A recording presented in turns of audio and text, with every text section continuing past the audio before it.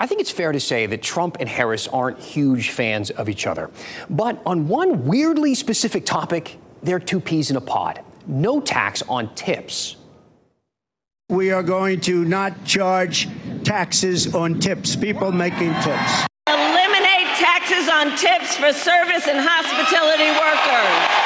So they both made their announcements during campaign stops in the battleground state of Nevada, coincidentally in the city of Las Vegas, where there are lots of people who work for tips, but are surprisingly not really tipped that well. Money.com published a study last year that says Delaware tips the best. Hi, I'm in Delaware at 21.8%. My people in Dub V came in at number 5, wild, wonderful, and generous. North Carolina landed at 22, tipping an average of 19.7%. And way down at the bottom, at number 47, you find Nevada. Now, I'm not exactly sure why. There are probably lots of reasons for that, but here's one that got my attention. Last year, Formula One came to town, along with thousands of foreigners from countries around the world, mostly Europe. And apparently, none of the Vegas servers wanted to wait on them. The local Las Vegas Fox station covered the story, with one server saying, quote, wait staff would divide the European tables evenly between them, knowing they would tip very little or not at all.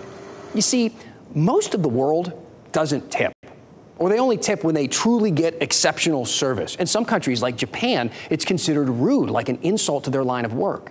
Tipping here is unique. It's not only encouraged, it's expected, and not just by the workers. It is actually baked into our laws, which begs the question, are you supposed to tip at a bakery? I never know. Let's go in depth on no tax on tips.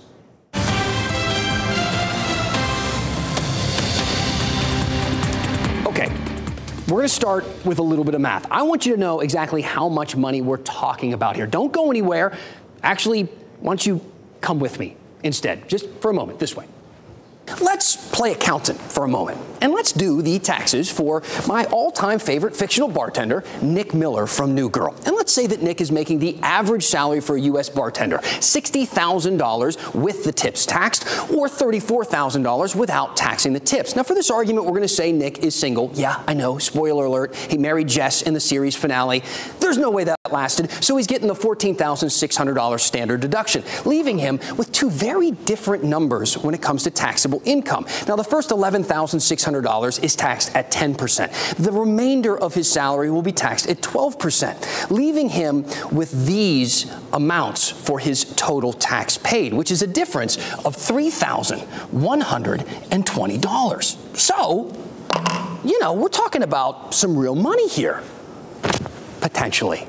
Back to the desk. The truth is, we really know very little about the specific proposals from either candidate.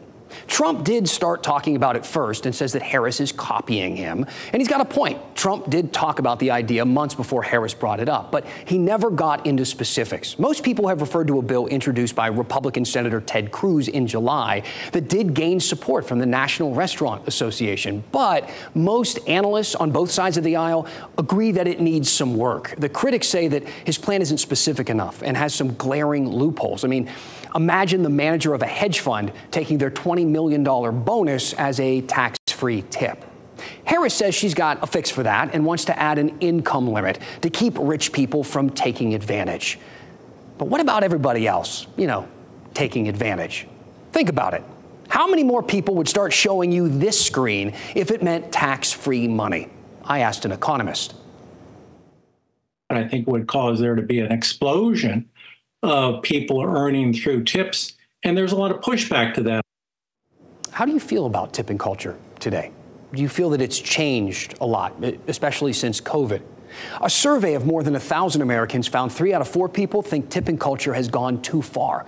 7 out of 10 say they've started tipping less because of it. Social media is full of viral stories of people who were asked to tip at Subway or at a self-service kiosk, tipping at a grocery store, or for that teenager scooping your ice cream cone. Last week, I went to Panera. I got 2 pastries from the display case, and they asked for a tip. You're giving people, as you said, an incentive to try to earn more of their money through tips. It would be akin to me when I was teaching students. As they went out the door, I might say, okay, if you like today's lecture, I'll take a tip from you. That's a kind of environment I don't think we want to create. Does that feel extreme to you? I mean, kind of. Professors make decent money. But what about the TAs? Maybe we should start tipping them.